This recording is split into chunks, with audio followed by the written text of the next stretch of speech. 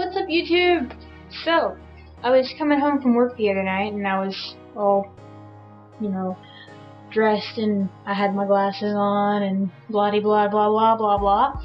I stopped by a convenience store to get an energy drink for the next day.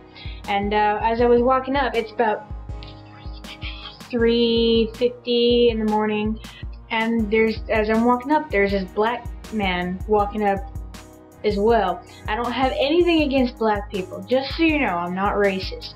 Some of my best friends are black people. Anyway, I went inside and he's following me around and he's like, "So, you going home to your man?" Like, I forget where I'm at.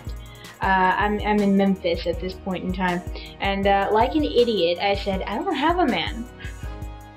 And he said, "Oh, can I come home with you?" No.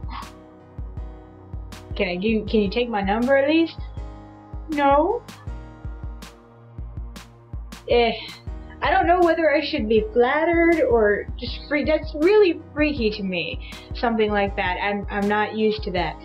I've never had that particular scenario happen to me before. And I'm not that good looking either. I'm me.